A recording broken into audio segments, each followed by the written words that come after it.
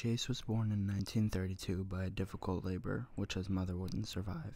This event drove a rift between him and his father that never closed. As the boy grew, so did his father's resentment and his drinking habit. By the time Kenneth was at school, they lived mostly separate lives. Academically, he was unremarkable, coasting by on his significant athletic prowess. He grew tall and strong, excelling at track events, but shunned any attempt to coax him into team sports. On his walk home from school, he would often find feathers on the ground, and he soon began a collection, keeping them in a cigar box under his bed. With his father either at work or in an alcohol-induced stupor, Kenneth had hours to spend alone, transfixed by the regularity of his feathers' barbs and the feeling of softness as he ran them over his lips. Watching the birds that came to the feeder in his garden, he imagined how soft they must be and resolved to catch one. He integrated himself with the local dentist, soon procuring some anesthetic.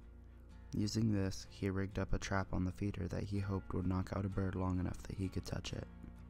After a few failed attempts, he managed to trap a robin. As it lay in his hand, he felt a sudden rush of life at his mercy. He had planned to release it once it recovered from the anesthetic. Instead, as its eyes flickered back into consciousness and it began to struggle, his grip remained firm. His fingers slowly tightened around its throat, squeezing until its chest feathers were finally still. He disposed of the body, keeping just the feather with which he had started a new collection, discarding the others as fake. By the late 1940s, Kenneth had left school and started working as a busboy at a local diner. He had also escalated to a larger prey, like squirrels, raccoons, and dogs, becoming skilled at customizing the anesthetic dosage for each one. In early 1954, a young man went missing and the town was turned upside down in the search.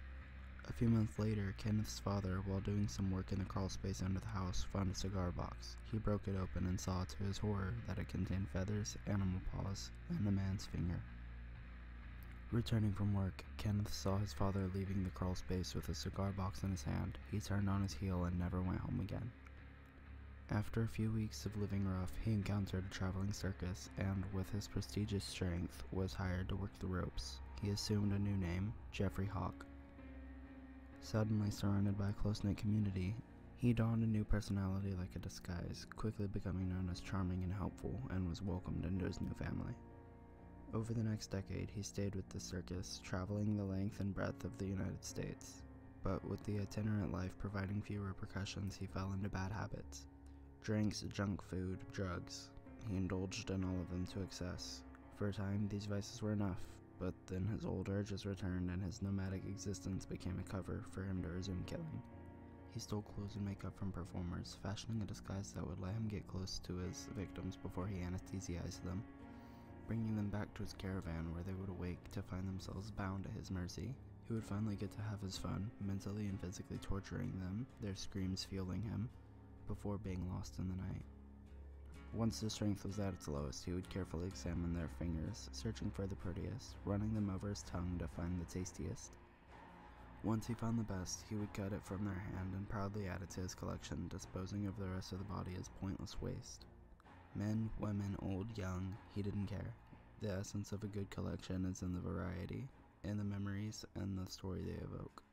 He removed the costume less and less, shedding his old personality with it, fully embracing the clown, his true self. With time, he became complacent and sloppy. A victim managed to work free of her bindings while he was sleeping off the drink. She escaped, screaming for help, and he awoke to find the rest of the circus bearing down on him. He whipped his horse and the caravan disappeared into the night. Since then, he's roamed the country, a parasite who could always be found at a carnival or circus, but who would never be seen on any playbill. He lured those brave or foolish enough to come near, trapped them, and moved on before they could be found missing. Somewhere along the way, he left the ordinary roads of the United States behind him, traveling through a veil of mist and entering a new realm. It was a place of transience and impermanence, perfectly suiting the life he had chosen to lead. Feeling more at home than he had his entire life, he set up camp and waited for his first survivor.